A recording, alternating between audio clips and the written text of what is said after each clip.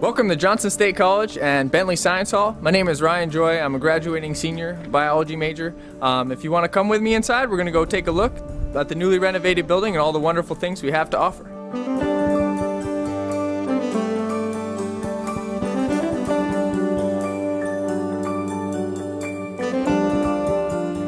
Recently, Bentley has been totally renovated. We have all new labs, all new classrooms as well. We're very pleased with it. The students seem very pleased with it. So this is a chemistry laboratory. You'd have Chem 1, Chem 2, organic chemistry in here. This is a Chem 2 class right now. They're working on titration. So we use this a lot for E. coli, to grow up E. coli in a short amount of time. It can be used for microbial work on lab culture station.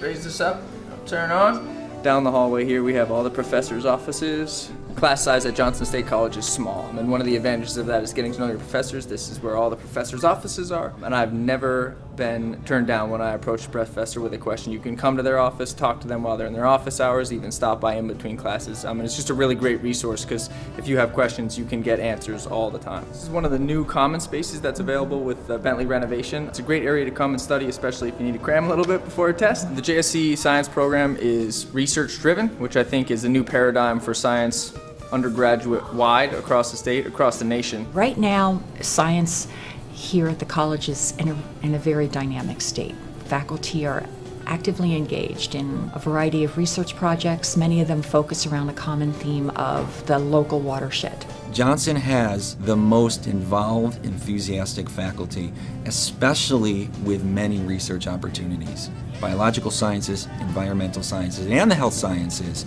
there are multiple areas, multiple research projects for students to become involved in. Well, we're a small department of faculty that know each other very well and work together very well, and we also get to know our students, and they get to know us very well. The class size, I don't think I was in a class that was bigger than maybe 15 or 20 people, which was really nice. You get a lot of one-on-one time with the professor, and there's a really tight community among, especially the sciences here. So this is the Environmental Toxicology Laboratory, my home away from home. RAC Streams project, which looks to do microbial source species tracking in the Lamoille Valley River Basin. We're looking at sources of E. coli and phosphorus into streams of the Lamoille River. Kim collected water yesterday. We've got 19 sites in the Lamoille River Basin that she collected from. And so today we're taking those samples and running them through the AQ2. This is my pride and joy. This is the AQ2. My girlfriend says this is my second girlfriend just because I've spent so much time with it over the last year. So one of the big things at Johnson State College is professors getting students involved in research. As you saw in the Environmental Toxicology Lab with the E. coli work, and we do have students involved. Dr. Genter's done a great job of getting students involved, and that was really my start to science as well, working on the Streams project with them, which is a collaboration with St. Michael's, UVM, Norwich University, and other colleges to get students actually doing real-world research. The questions that scientists answer are, how does nature work?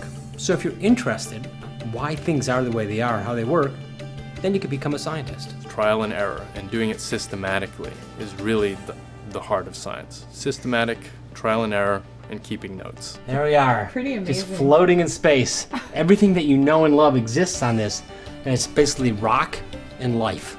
Okay, welcome to the Rock Lab at Johnson State College. Let me show you something over here. It takes mountains millions of years to erode, and here we're eroding these rocks in just about a week. Eventually, the whole thing will be polished smooth like this. Never touch your parents' table saw. Only touch a rock saw. This is how it works. We cut a chip so it fits on a glass slide. 30 microns thin, this rock. It started off as a mountain. It's now half as thick as human hair. You get the colors of the rainbow, the geometry of nature.